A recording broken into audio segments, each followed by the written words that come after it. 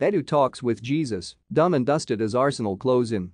Arsenal technical director Edu's efforts to convince Manchester City forward Gabriel Jesus and his representatives to sign for the club are done and dusted, according to reports. The Athletic journalist David Ornstein reported last week that Arsenal were interested in bringing the Brazilian to the Emirates Stadium in the summer transfer window.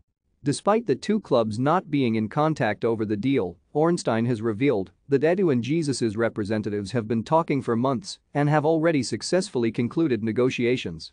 Speaking on the Athletic Football podcast, Ornstein added more meat to the bones. Well, the situation all revolves around Manchester City's pursuit of Erling Haaland, because the likelihood is there's going to be an opportunity for Gabriel Jesus to leave this summer if City get Haaland, which we expect them to do, or another striker if they don't.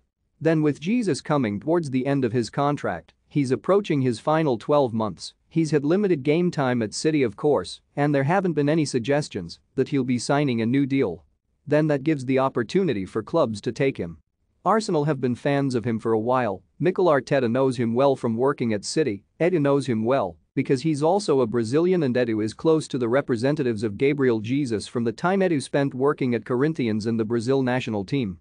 I understand they have been talking for a number of months about this possibility, to the extent that that part of negotiations is, from what I hear, pretty much done and dusted.